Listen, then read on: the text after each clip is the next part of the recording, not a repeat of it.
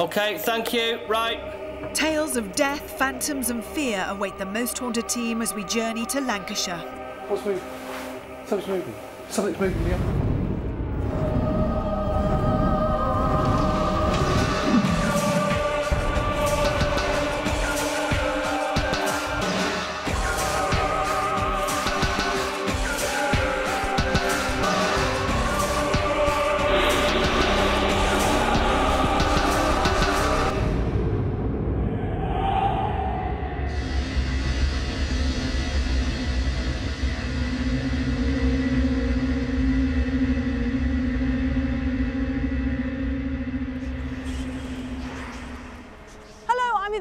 And on this extremely cold day, I've brought my team to a place shrouded in mystery and full of paranormal activity.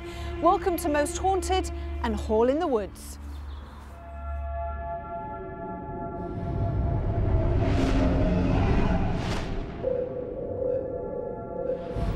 Originally belonging to the Brownlow family, parts of the building date from the late 15th century.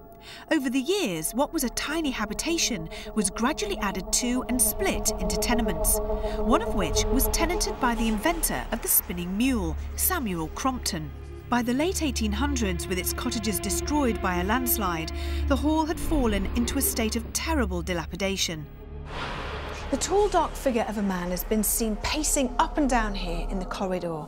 Some describe him as an Edwardian gentleman wearing a winged collar and a top hat. It is said that the apparition is Thomas Brownlow, a former owner of the hall. The sound of running footsteps are also heard when no one is here.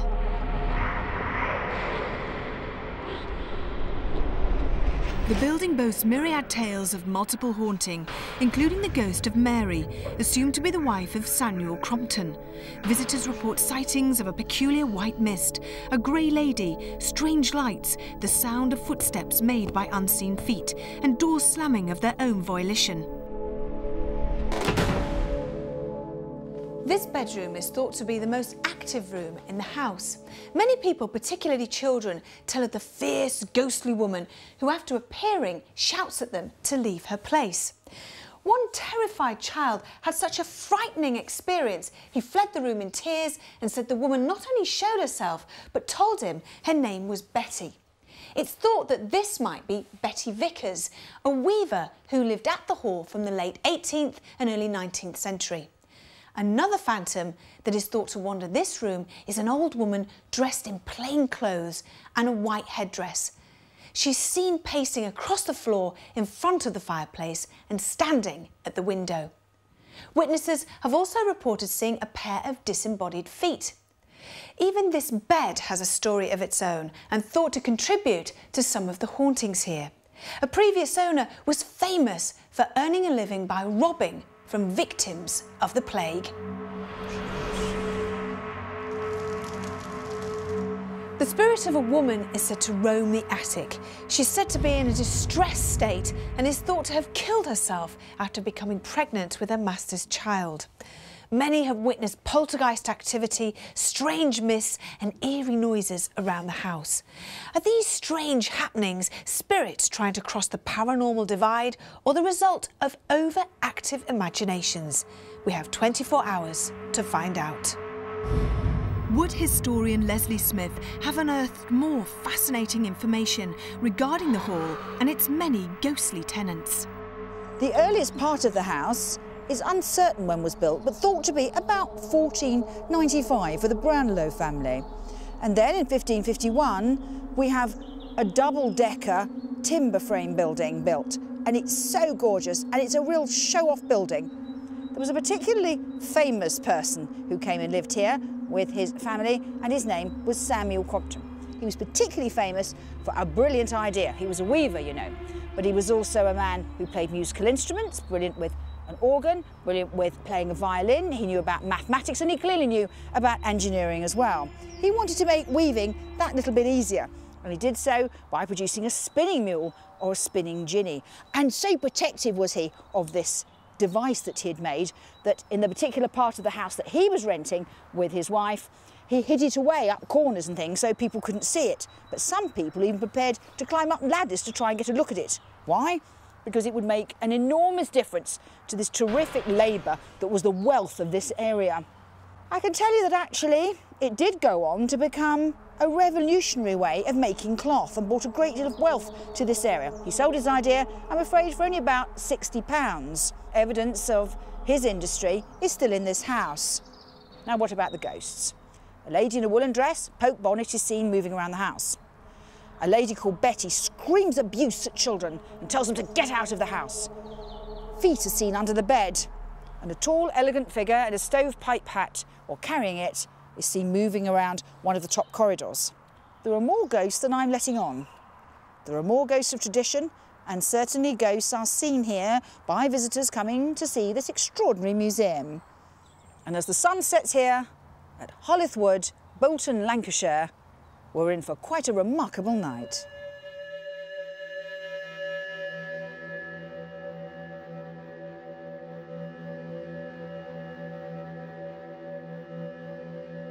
What would parapsychologist Dr. Kieran O'Keefe make of the history and various ghostly sightings attributed to the hall?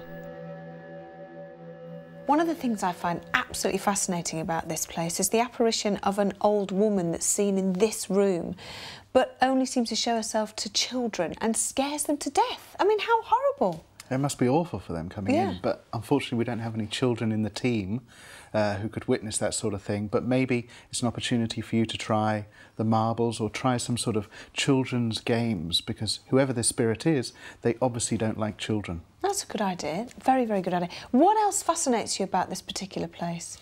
We can categorise the phenomena into two types: apparition and then auditory phenomena. And the auditory phenomena categorise it even further into just footsteps. What fascinates me is the number of apparitions. Normally when we investigate a place, you'll maybe get one or two and you'll get a recurring apparition. So the figure of a royalty that's seen in different rooms by different people. Here, depending on which room you go in, there's lots of different apparitions, you know, different descriptions, different people have seen them, there have been different reactions, and that's what fascinates me about this place. What other sort of phenomena is witnessed here? One of the apparitions is a white mist that's seen in one of the corridors, and the great thing about this particular account is that it was a cleaner that originally saw it, and she was unaware of the story, didn't really know what she was seeing, and she actually tried to vacuum up this white mist. And it's just a nice little tidbit added onto the story that gives it some sort of credence. Normally you hear about apparition sightings and it's just people telling the story and they react, they're scared, that sort of thing. But for somebody to actually try and vacuum up a ghost, I don't know, it's just a nice little addition to the story that makes it more interesting. So if we see a white mist tonight, don't try and vacuum it. Don't get the vacuum out. That's a hot tip for tonight. Once again, joined by medium and psychic artist Brian Shepherd, we plan our initial foray into the Hall-inth Wood. Brian has already sketched a man he believes to be Samuel Crompton, who has strong connections with the Hall. Will we be able to raise the many spirits said to haunt its walls and give physical substance to their memories over the coming hours of our investigation? OK, so I've seen you walk away from us. That was a voice.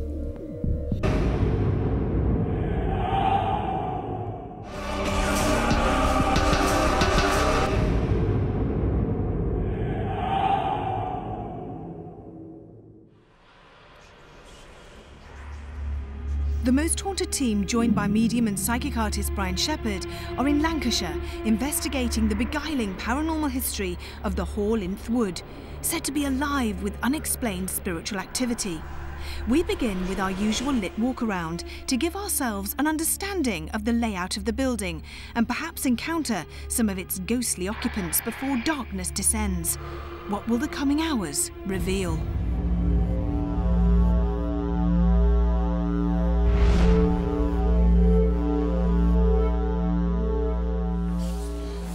Gorgeous, gorgeous rooms. So what's your general feel about the whole house as you step in? Well, it's a wonderful, wonderful house, but and I feel that it's strange because it sounds stupid, but it feels inhabited. Mm-hmm. You know, you do get a hell of a presence in here, especially when we walked into here. You know, a female presence, certainly. How do you know? Do you see her? Or is it just It's a picture in your mind? At the moment, you know, there's not a picture in my mind, but I feel it. I feel that presence, okay? And as I say, throughout the building, you know, it just feels inhabited, you know, so let's give it some time and see if, you know, we can come up with anything, you know, more specific than that, I suppose. As our lit walk round progresses, we move upstairs to a first-floor bedroom where we make acquaintance with the spirit of Betty.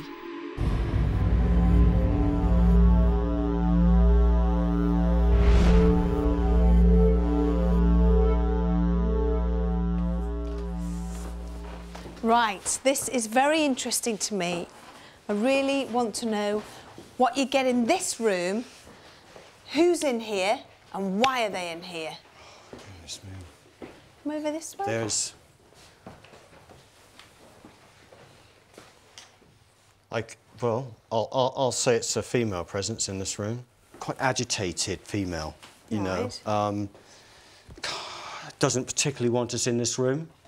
That's what I'm getting. Almost, I get a feeling that there had been children in this room or attempted to be in this room, and she's actually, you know, chastised them for being in here when they shouldn't be. Is this her room? It feels, well, it feels to be her room. I think it is. And that's the reason why she doesn't want us in here or the children? Well, I'm not sure, but certainly you get you know, that overwhelming feeling that, you know, she would try and eject children or people from the room. Almost, you know, a name is almost being suggested of, like, something like Betsy or Betty, something along those lines. Any surname yet? Oh, gosh, no. Does she mean us harm when you say she doesn't want us in here? You know what? Only in that, you know, we're a nuisance value to her in this room. I don't pick up any real feeling of evil intent as such, if that's what you. But we're a nuisance, so get out. We are, yeah. So get out of here, you know. And she might well make, you know, there might be some activity. Who knows? If we were to remain in here, but I. That's been going on the whole time. It's about the fourth. Having just said that, we get a strange noise. That's great. If we were to remain in here, but I. That's been going on the whole time. Hello, Betty. Can you make that noise again for us?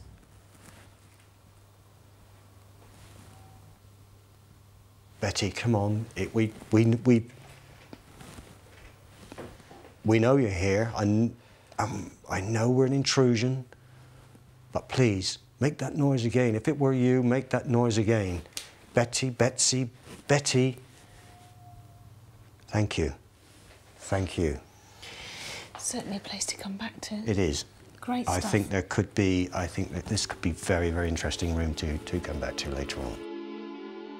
As we head towards the top of the house with its attic bedroom, Brian apparently sights the apparition of Thomas Brownlow moving along the corridor.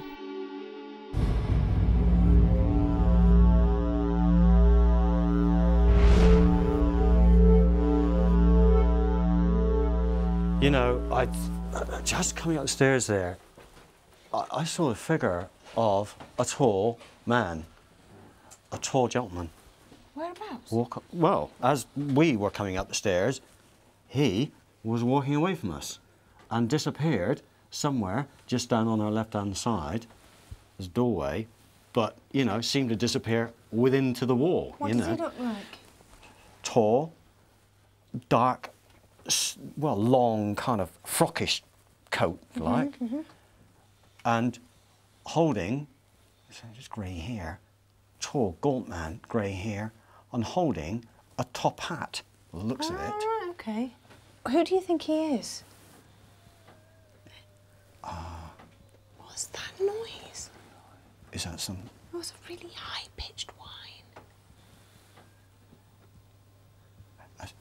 As soon as you spoke to me, you got that whine. Yeah. Right back to us. Ah, there you go. What the? That's strange.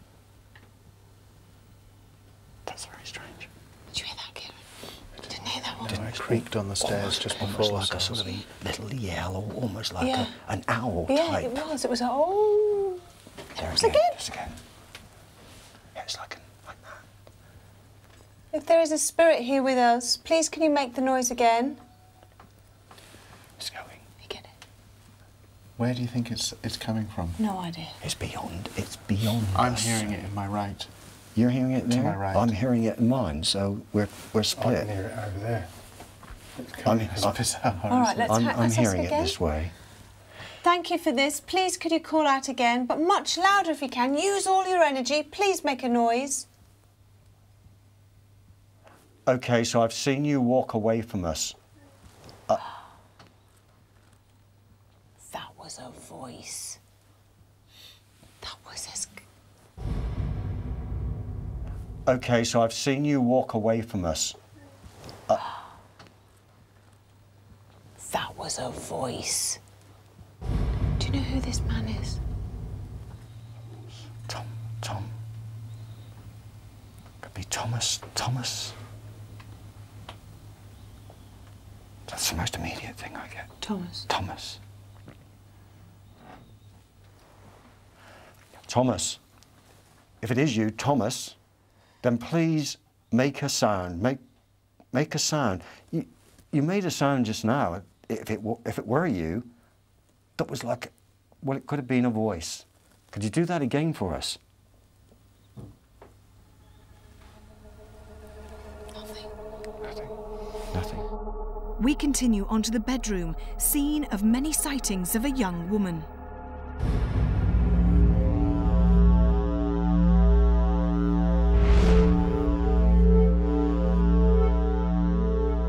There's a presence in this room. There's a young girl.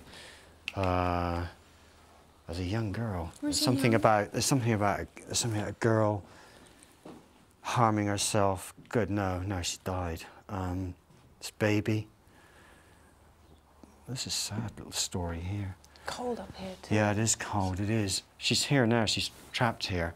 What happened to her? She, in some way, and I can't see how, she has. She obviously took her own life. Right. And I think that was because she was pregnant. Out of wedlock, probably. You know, father was. So, there's that noise again. Maybe I'm right. Who knows? I can hear the noise again. Can you make that noise again? We're friends. We mean you no harm. We mean no harm here at all. Could you make that noise again? I heard that then. I'm getting Mary. Mary? Is it you? Mary? Mary? Oh, she's saddened. Oh, Mary, come towards us. Come on. Come towards me. Come right towards me. Come on, I'll give you a hug. Come on, sweetheart. Don't be frightened. We don't mean you any harm. Can you make a really loud noise for us so that we know that you're here? Yes. Mary, I know you're here. I know your plight was a tragic one, and that you took your own life. The father was someone you should never have been involved with. Mary, if you're here, please let us know.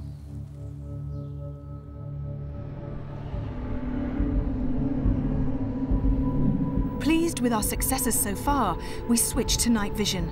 What shocks await us over the coming hours?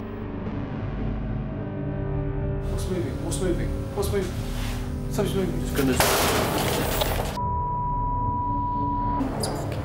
It's walking. Eager to take advantage of the plethora of activity Brian has already sensed within the hall, we prepare to hold a séance. Around the table, Carl, Stuart, Brian, Kath, Leslie and I, watched by an ever-vigilant Dr. Kieran O'Keefe.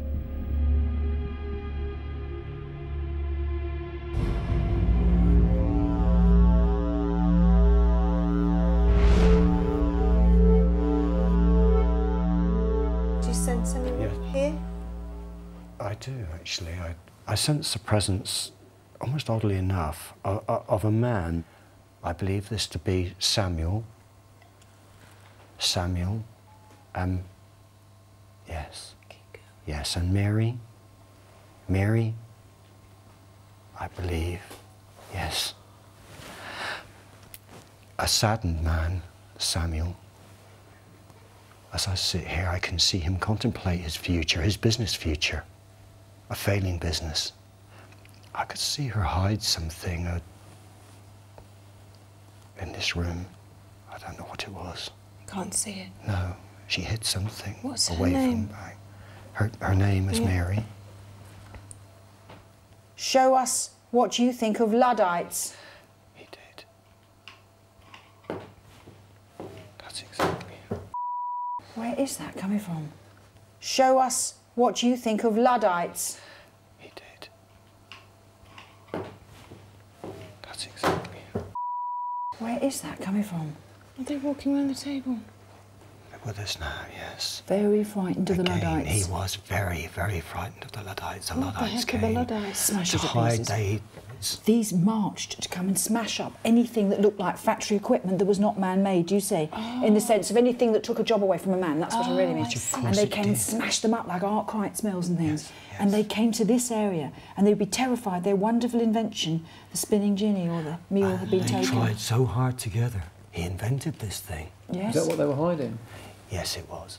Away from the Luddites. And that's true. That He did and, happen in he this and house. his wife, although a sad story, he lost his wife early on. Yes, he did. She was only a youngish woman. Yes. And Tame's going. oh, Samuel, you're here, aren't you? I felt something touch me on the shoulder. He's being so yes. Come on. You're being so protective, but come forward. Let us know you're here. I say it again, we're friends. We come as friends. Should we put our fingers on the glass and see if he has a message? Also, One hand on the table. Also be aware Samuel is a musician. Yes, played the He violin. played the violin and composed music, so you could ask. There. Samuel, good evening. Please push the glass.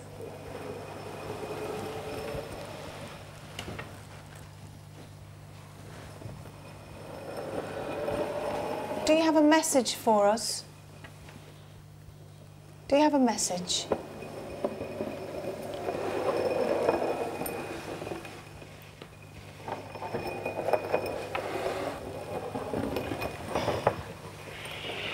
Are we 8, 9. No, goodbye. It's almost like he's sussing it out, isn't he? Seems like he's having a look, which Okay. is what a scientist would do. Oh, of course. okay. Yeah. Samuel, please give us a message in letters on the board. Push the glass to each letter to spell out a message. You know what to do. Please help us. That's insensitive. Is that a number? I can't see what it is. Goodbye. I don't understand it. Our seance has seemingly made contact with Samuel Crompton, inventor of the spinning mule. Apparently, he is unsettled by our presence, believing us to be Luddites intent on destroying his invention. Will he take more aggressive steps to force us from the house? What's moving? What's moving? What's moving?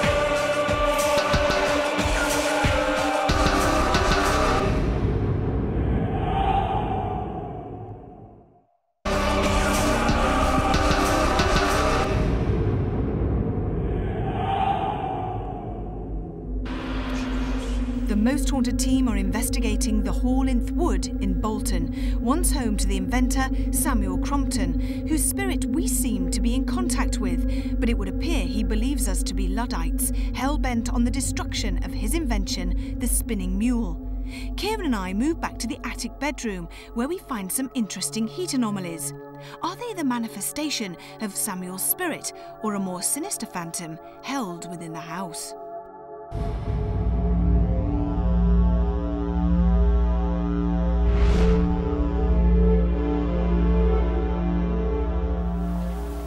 Oh, that was someone's footstep.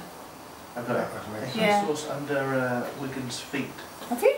Yeah, I had it there as you walked in. Yeah, this is all recording, so... Right, what is it? Hot, cold? It's warm Uh-huh. relative to everything else around it. Oh. But I'm just wondering, Would there be a what I'd pipe? like to do is touch it, yeah. Where is it? Here? It's right in front of Wigan. Here? Yeah. Go to your right slightly with your hand. It feels warm there. Does it feel slightly warm? It doesn't. Funny thing is, it doesn't actually feel warm on the floorboards, but the air above it feels warm. Right there, Kieran. Yeah, Yeah, I can feel it. you can definitely feel. You come here. warm. See, let me. You come here and feel it.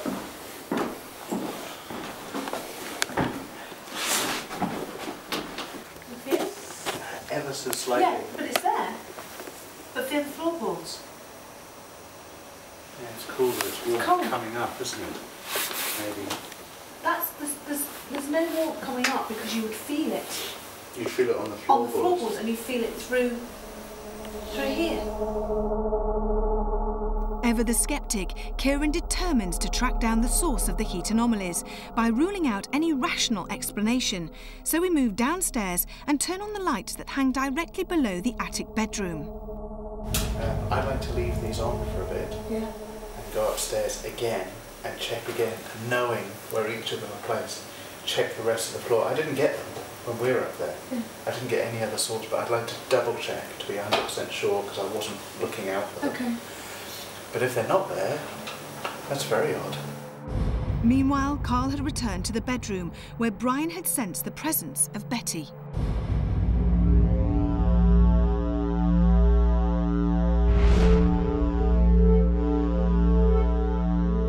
Well, I wanted to come in here on my own. I've had a weird feeling about this place. I'm in the bedroom, by the way. In fact, this is the bedroom. You'll see blacked out windows. That's not because there's light outside, it's because there are some sort of lights outside, street lights. And what the f was that? Whoa. Okay, that was quick. Sort of lights outside, street lights. And what the f was that? Whoa. Sounds like a child. It's coming from there. It's coming from here. I know it's pretty obvious being a cop, but right, I'll tell you what. Right, I'm going to pull this cop. What I'm going to do is move this cop. I've got a wide shot camera, which I'm going to use to hopefully.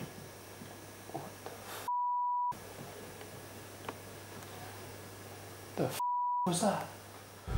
If you are here, please do something else. Make a sound. Rap on the wood again. Tell me to get out.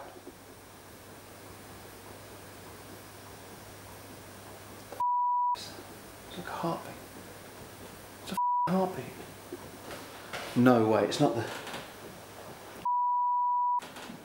the cot's moving. I know the cot's moving. The cot's moving. Where is it? The cot's. It's right there. Actually, I'm going to move it so you can see. There's no strings attached to it. There's no. That's me that's made that rock. I'm going under the bed. Oh shit! Where am I? I can't even see where I'm going. Right, I'm under the bed. There's no one under that bed. I mean, I know there's not, but this is just for you guys at home. Can I see them both? See that in there. Oh. The f.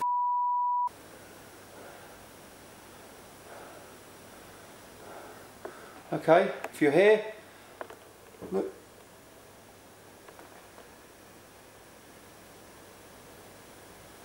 That was a noise. I'm actually going to go. Because I'm shit scared. What's moving? What's moving? What's moving? Something's moving. Something's moving behind me. Something's moving behind me. Something's moving behind me. What is it? The f is it? Distinctly unsettled by the apparent poltergeist activity and convinced that something is in the room with him, Carl ends his vigil. Yeah. It's very, very subtle. There's definitely a difference, but there is a slight warmth over on the far wall, which might be one of the other spots. Why don't you have another look and see if there's one nearer the wall where there's definitely another spot? Oh. If you stand to your right, you get over to the corner. Cause, yeah, there's a slight source. You know where you stepped in? Yeah. There's a slight source there. And that's it, just those two. Okay. Solved. I was disappointed that the temperature anomalies we had seen in the attic were nothing more than heat rising from lights below, but I'm keen to continue to try and establish further contact with the spirits of the house. So I asked Leslie and Kath to join me on the ground floor while Stuart descends on his own to the cellar.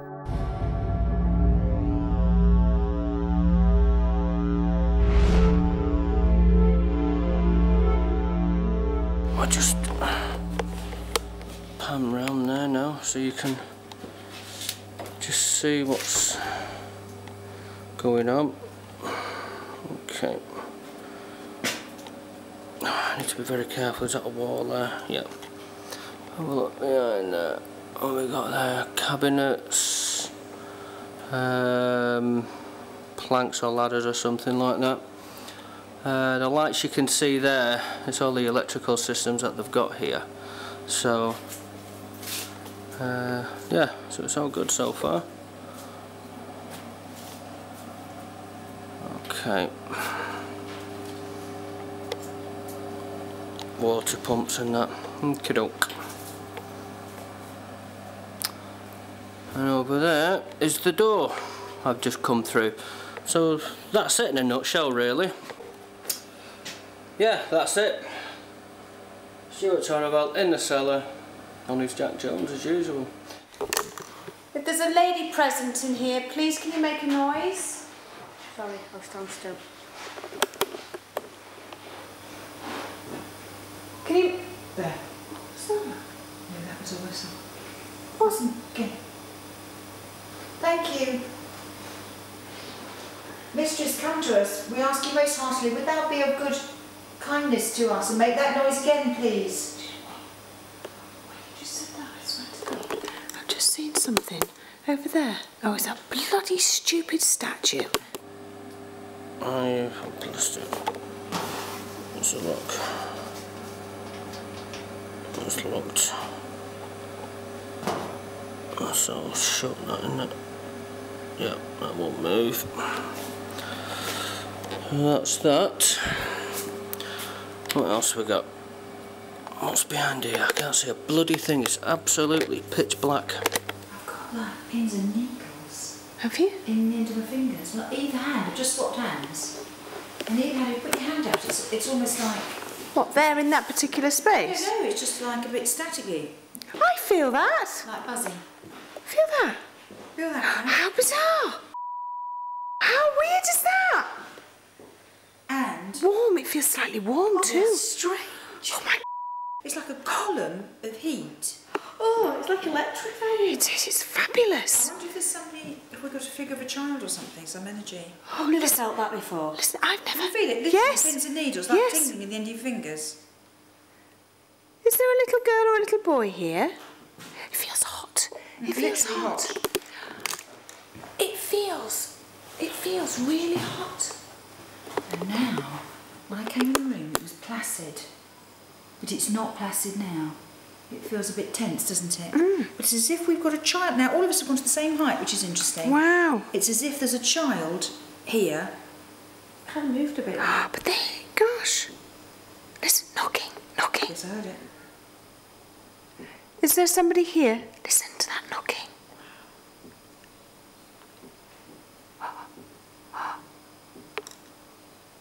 Come on, darling. It's walking around, it's walking. It's locked. Okay. I've just heard another moan or a groan or something like that. Thank you very much. If you are here, could you please show me a sign? Is it Mr. Crompton? Are you here? I don't know what the names to ask out for, to be honest with you. because I don't really know the research and stuff and that and what's going on here. I don't really like to know, in all honesty, because it spoils it then for the event. So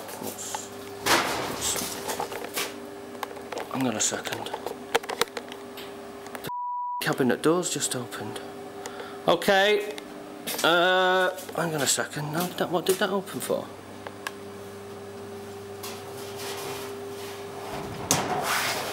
I closed that. That was closed. I bloody looked at all that. The split vigil has generated some alarming audibles, which give us cause to believe that the climax of our investigation might be more frightening than we could have imagined. What further activity shall we experience as the night draws to an end? What the was that?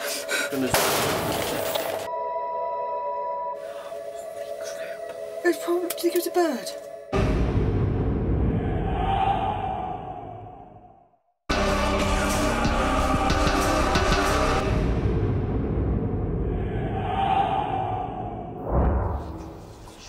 Most Haunted are investigating the HallithWoods in Bolton. We're in the midst of a split vigil with Leslie, Kath and I on the ground floor and Stuart on his own beneath us in the cellar. We've all witnessed some strange and disturbing activity, but the night is about to become scarier still. That's locked. I'm going to put the key. I'm going to put that in my pocket now. Okay. If you are here, please do something. What's this? I need to be careful now because... Oh, what's that there? There's a reflection. Hello? Who's that? Who's that? Hold on. Hold on. I'm hearing more and more groans now. I'm actually starting to get freaked out, to be honest with you, because earlier on...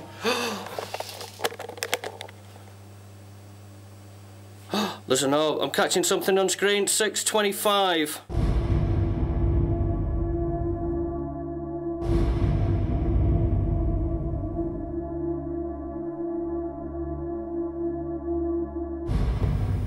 Can you please make 2 knocks for us if you're really here? Make them loud.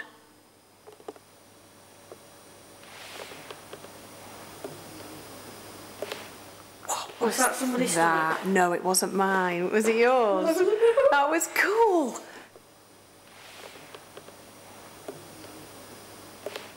That was cool. Did you hear like a little moan? Yes. I did. Come on, darling. We have got. Sounding more like a man's moan to me, bless. I don't like it over there. Come on. Whoever you are, please make that noise again.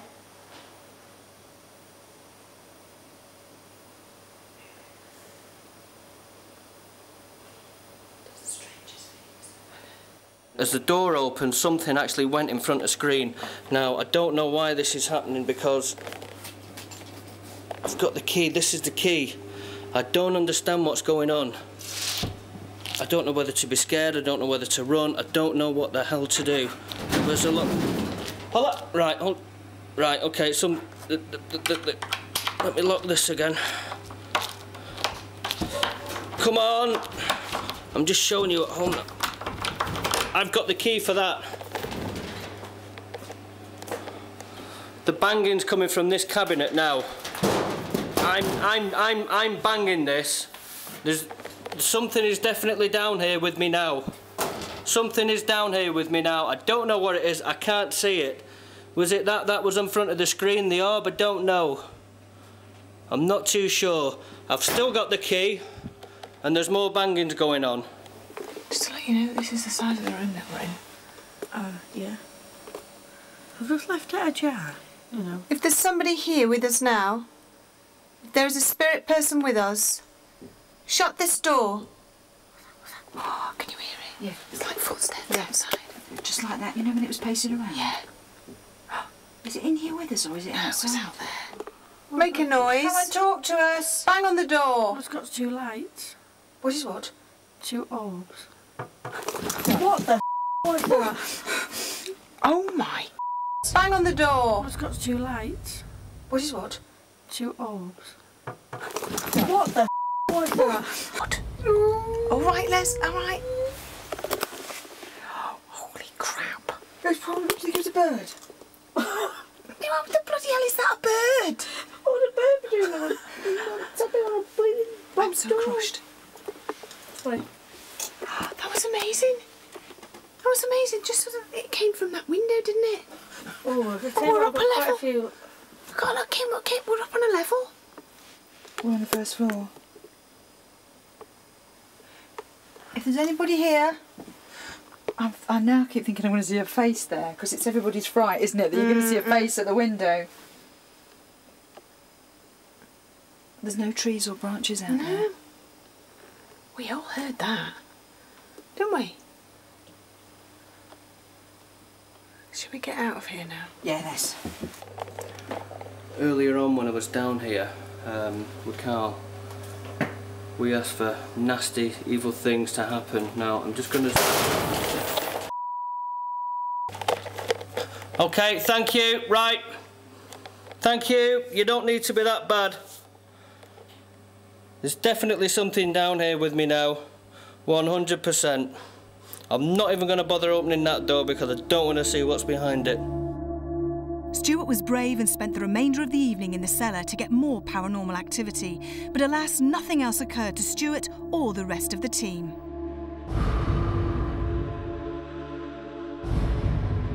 I was interested to learn what parapsychologist Dr. Kieran O'Keefe made of all the noises and activity we had witnessed over the hours we had spent in the house, and what explanation he would have for their cause. Most Haunted investigated this particular location, and I'm very impressed with the way the whole team has progressed in trying to look for alternative explanations.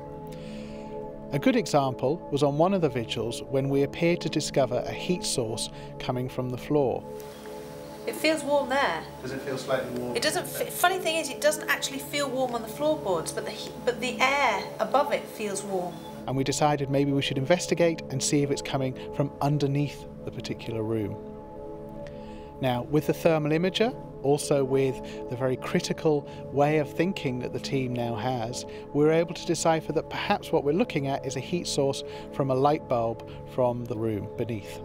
Okay. Solved. On another occasion, Yvette, Leslie and Kath were investigating a different part of the location.